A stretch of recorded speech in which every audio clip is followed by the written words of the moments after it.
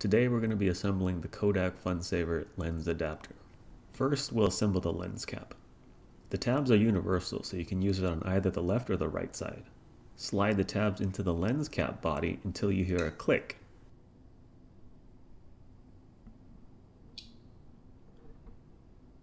Then you'll want to align the trapezoidal keys on the spring to the matching holes on the tabs. The lens cap is now complete and ready to snap onto any 49mm filter thread. Let's move on to assembling the main lens body.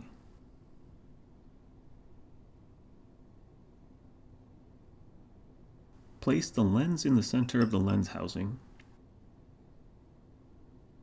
Each faceplate has alignment holes as well as a lens pin cutout to mate with the alignment keys and lens pin cutout on the lens housing.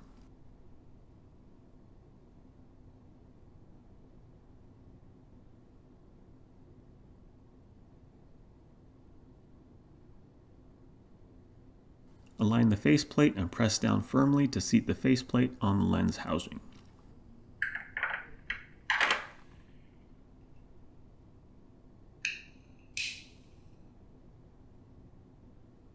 Check to make sure the faceplate is fully seated and the lens is secure. On the side opposite the lens pin notch, use an M3 by 6mm set screw to secure the faceplate to the lens housing, leaving a millimeter or two to indicate where to align the lens on the camera body. On the side with the lens pin notch, use a M3 by 4mm set screw to secure the faceplate onto the lens housing. It should be flush or slightly recessed. The lens is now assembled. Let's mount it to our camera. Align the 6mm set screw to the white dot on your camera body. Twist firmly until you hear a click, indicating the lens has been mounted successfully. To remove the faceplate, first remove the two set screws.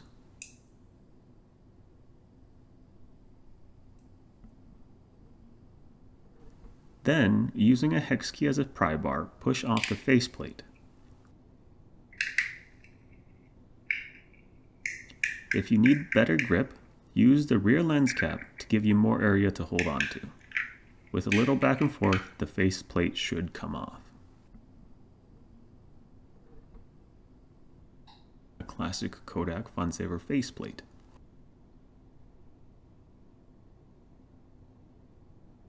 A 17mm filter threaded faceplate for use with Ulanzi's 1.33x anamorphic lens filter.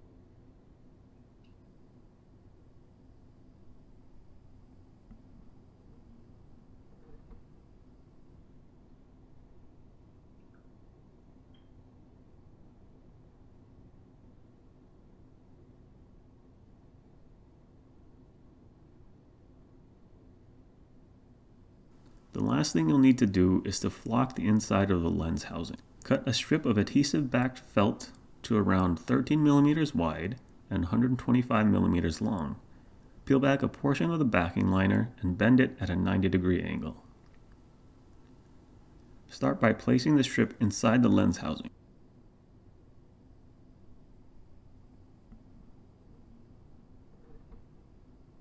Once in, press firmly against the felt to adhere it to the lens housing. Moving slowly and in small increments, pull the backing liner away and press down on the felt. Repeat this until you are finished.